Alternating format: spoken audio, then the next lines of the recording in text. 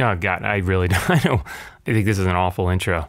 Oh dang, my e-bike broke down and I'm gonna have to ride without the E. It's a good thing it's a bike.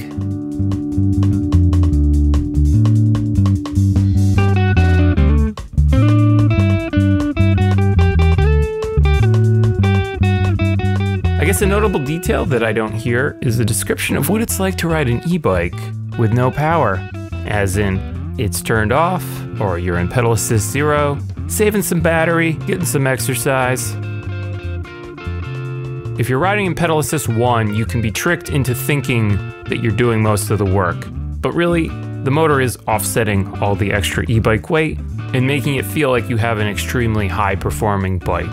It's very transparent to the point where when you turn off the pedal assist, riding feels very heavy, like you need to put air in your tires. Even going down hills feels kind of heavy when you're pedaling, so it's really not ideal, but if you had to, you could downshift and pull it off. And that's where having that regular bike gearing is worthwhile. I guess I'm talking about an e-bike conversion kit where you take a 21 speed and turn it into an e-bike. It's kind of redundant to have that many gears on an e-bike, really. I think you can get by with using a single speed bike, but having something like a 6-speed gives you a wider range of pedal input. Especially going up hills, I mean, it depends on what you're looking for in a bike. How much power it has, how much range, how much exercise you want to get every time you use it.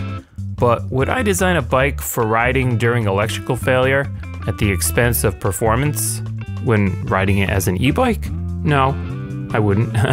I would just accept that if it failed, I would downshift to first gear, and either way, I'm probably going to be pushing it up hills. I mean, it's all about weight. You can get a small motor and a small battery, and it will be easier. So this is like 80 pounds, 1000 watt motor, 20 amp hour battery. It was probably 40 pounds at most before I made it an e-bike.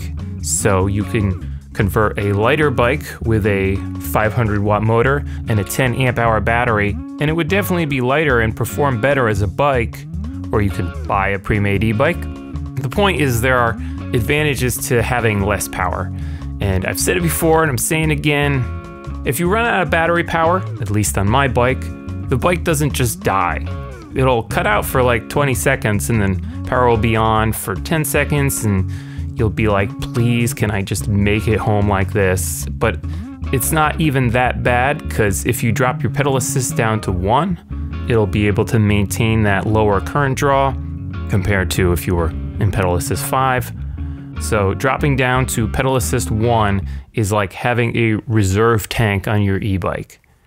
Yeah, I guess another thing, just a note on this, that, you know, with an e-bike, you tend to not stand up when pedaling. Again, heavy bike with more power, more battery is different than a light bike. And when you add a bunch of weight, it messes with the balance. More so with front wheel drive because it affects steering. That's why you don't see a lot of baskets on bikes anytime outside of the 1950s, because it was a bad idea. But one way to get extra power and reduce fatigue with riding is to stand up. When you have to pedal, it feels wobbly. So that would be something that would make it harder to ride with no power. If you come into e-bikes from biking, then you might know that it's just about pacing yourself. You should be able to ride for hours if you have enough water and you don't push it too hard. But if you're coming at this from never doing any long distance biking, the idea of having to do 10 miles on an impaired bike could ruin your day. You're gonna be super late. You're gonna have to stop and take breaks. You're probably gonna run out of water. I mean, I had a flat tire with no tools, no spare, and I had to literally rip the tube out of the rim because it kept bunching up. It's like we live in a world of overconvenience to the point where nothing is allowed to fail. Like, if you see someone broken down on the side of the road, there's this judgment thing. Like, what did they do wrong that caused them to get stuck there? Like, it's their fault for not doing maintenance or not having a better car. But go back to the 1950s and cars were breaking down every day. That's just the way it was. And people help people instead of judging them. I don't know, am I being too much of a millennial, stressing out about the obligations of my own time and having nostalgia for a time period that I was never even a part of?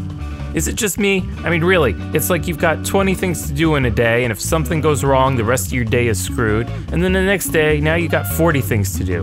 Before you know it, you're perpetually 10 years behind where you think you should be in life, and everyone's calling you a failure, not with their words, but with their eyes.